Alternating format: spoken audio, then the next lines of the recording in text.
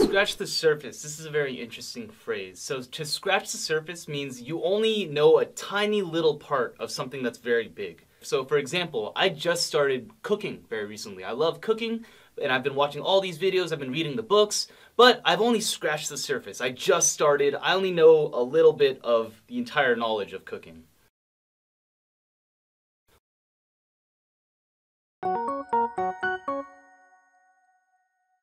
One similar expression that people also use quite a bit is the tip of the iceberg. Okay, so if you've heard of an iceberg, it's this huge mountain of ice, but only this much is above water.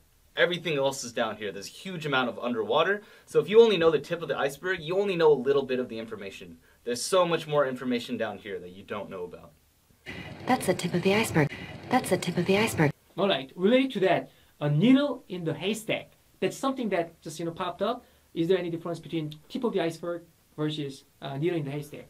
A needle in the haystack is a little bit different. It doesn't mean a little bit of information. A needle in the haystack means you're looking for something very tiny in a huge place, right? So if you're thinking, imagine a needle, it's very small, and you put it in a haystack, it looks very similar to the needle, it's really hard to find. Okay, so maybe if I'm in this huge warehouse and I have to find one piece of paper, it's like looking for a needle in the haystack. How am I going to find this one piece of paper in this huge warehouse?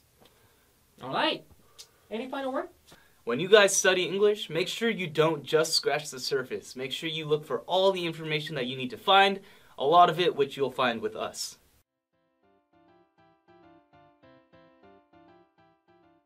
룩룩잉글리쉬.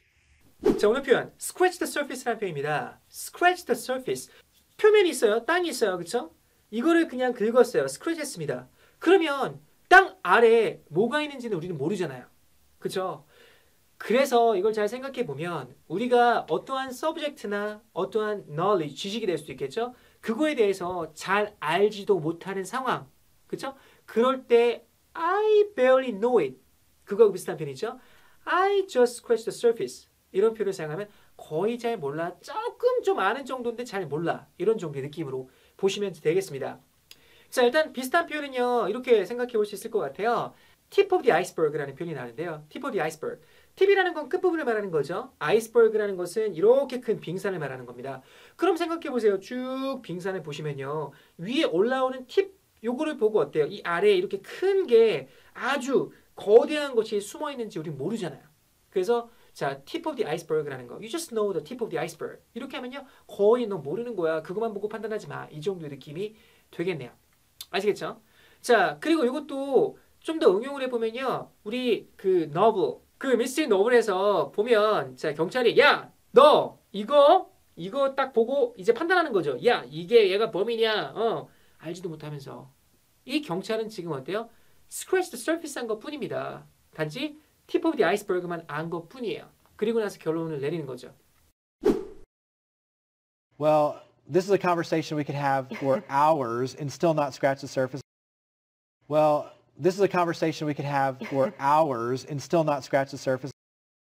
Well, this is a conversation we could have for hours and still not scratch the surface. Well, this is a conversation we could have for hours and still not scratch the surface.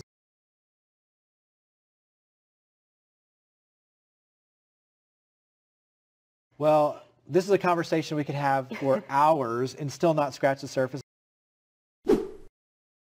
I think we're just beginning to scratch the surface about this. I think we're just beginning to scratch the surface about this. I think we're just beginning to scratch the surface about this. I think we're just beginning to scratch the surface about this. I think we're just beginning to scratch the surface about this. 자, 이렇게 해서 우리가 오늘 scratch the surface라는 표현 살펴봤거든요. 그렇죠? 자, 영어 공부도 단순하게 그냥 겉핥기식으로 scratch the surface 하지 마시고요. 좀 깊게 공부할 필요가 있습니다. 저희가 그거를 도와드리도록 하겠습니다. 여러분들 믿고 따라와 주시면 되겠고요. 자, 우리 그러면 다음 시간에 뵙도록 하겠습니다. See you guys next time. Take care. Bye bye.